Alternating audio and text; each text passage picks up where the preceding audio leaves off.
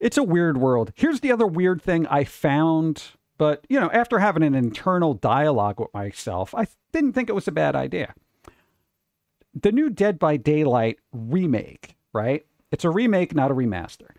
Has an option, right? Like under accessibility and all that stuff. And you can turn this off, right? You can turn this off. But when you're playing this game, it has an option to warn you in the upper corner when something grotesque might be happening. It'll give you a little warning in the upper right-hand corner. You know, you're approaching disturbing content. We're preparing you.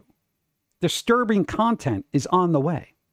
You know, and then you turn a corner and somebody's bashing their own head up against a wall or something like that. You know, that kind of thing. Now, my first reaction was, what are you kidding me? Okay, whatever.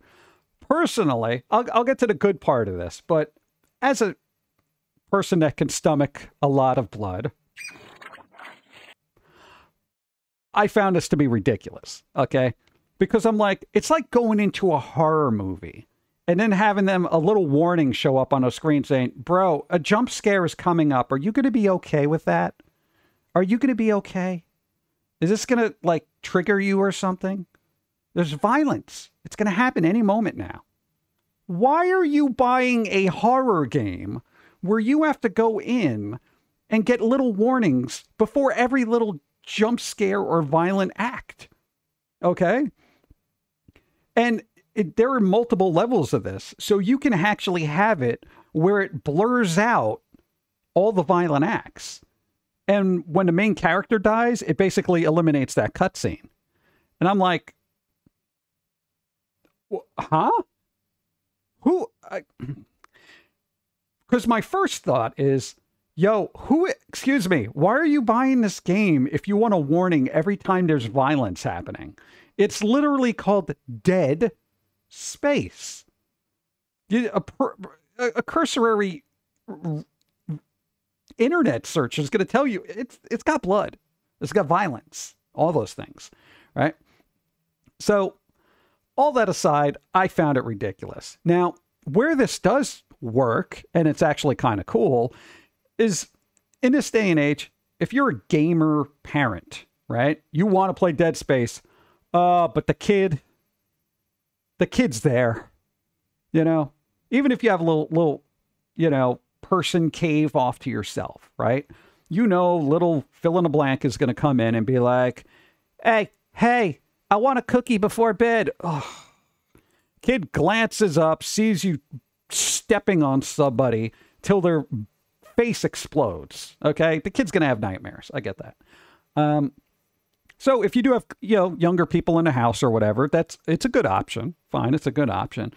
But I can't imagine anybody needing this who wants to buy this. Yeah. I saw a couple of streamers leave it on to make jokes. Like, look, oh, Isaac, you sure you want to move forward? Something's going to happen. You know, that kind of thing. I'm just like, ugh, it's kind of weird. Is that good or bad? I mean, it's clearly got a rating on it for mature audiences, you know?